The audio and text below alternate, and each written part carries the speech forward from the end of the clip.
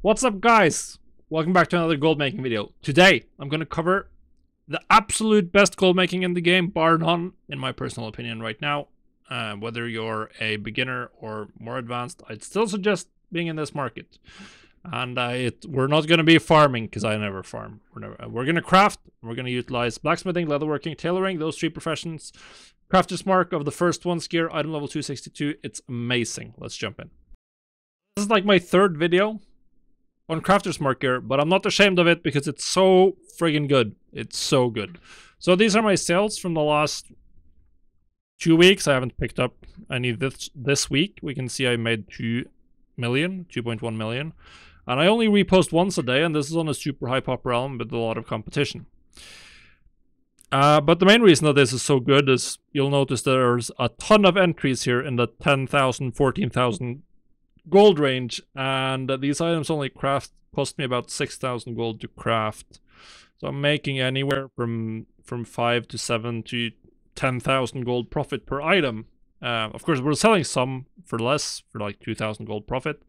But overall, for the most part, we're selling these at incredible profit margins. They're selling super fast, as you can see here. I'll regularly sell 10, 15 items every time I click post scan and post my stuff.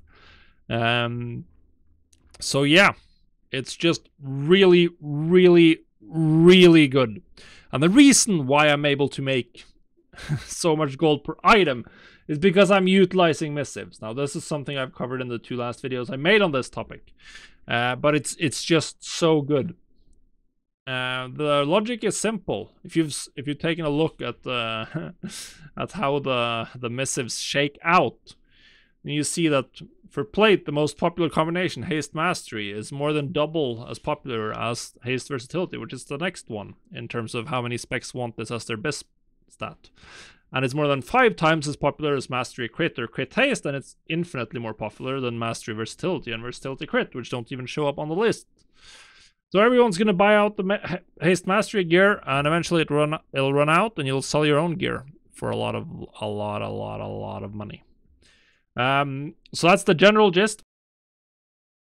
If you're not familiar with esports nutrition, and you're someone like me who drinks some energy drinks when you're tired, or have to your kids have kept you up all night and you're trying to get in a good gaming session, then I'd suggest this brand. It's founded by Gingy of the World of Warcraft community, famed world first raider, which is one of the reasons why I wanted to partner with them, because they invested in World of Warcraft. They are from our community.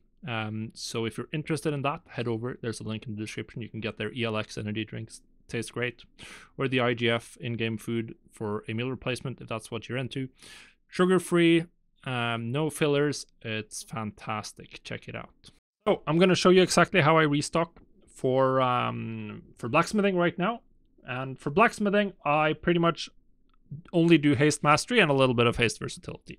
Now, sadly, TSM doesn't support like using cancel or crafting operations, so I have to do this a little bit manually. So the first thing I do is I go to the first item and I add the crafter's mark of the first ones, and then I hover over and I can see that I have 7 of this item.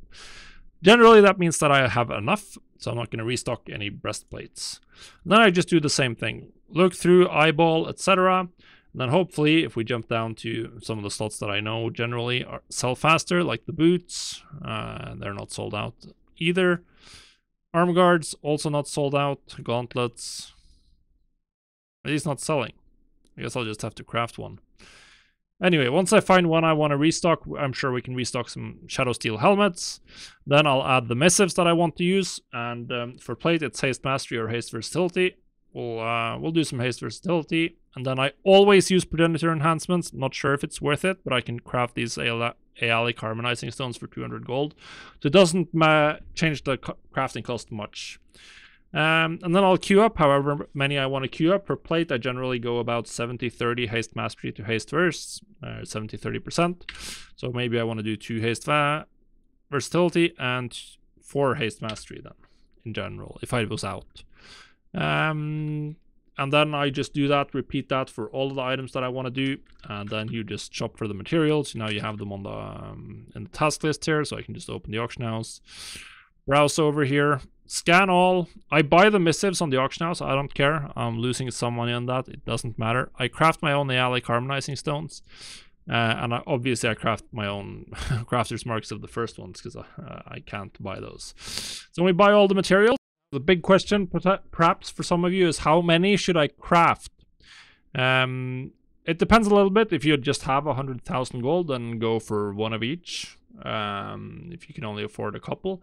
If you can afford to go whole hog, then I'd aim towards working towards between 5 and 10 for every item slot, and have that spread out as much as you can. It's very hard to keep track of exactly what stat variants you have in stock, but try to keep them spread out over the stat variants that are the most popular ones that I showed on screen earlier. Just skew towards those.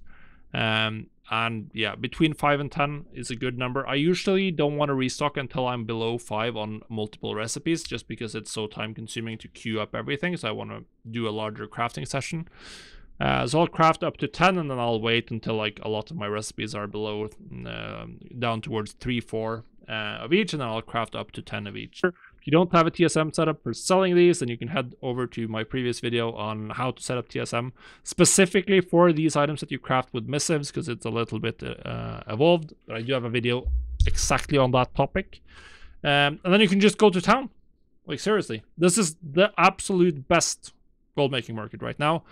Blacksmithing, blacksmithing, leatherworking, tailoring. Those are the 3 professions you want to prioritize. Why? There's 6 different stat variants, 6 for every item, and people only want 3, 4 of them. The others are useless. So the 3, 4 that are popular sell out and get expensive, and people are willing to overpay extreme amounts. So I'll show them on screen. They're also in my blog post on this market. It's linked in the video description. There's the other videos that also cover this exact topic. Seriously, get in on this. You can make 7,000 gold per item. This is now way more profitable per item than crafting rank 7 legendaries. Like, it's more worth your time to craft these than to craft rank 7 legendaries on pretty much every realm. Might even be worth more of your time to cancel scan. I'm not sure how competitive this market is. I haven't bothered checking. But seriously, if you want to make gold right now, this is what you should be doing.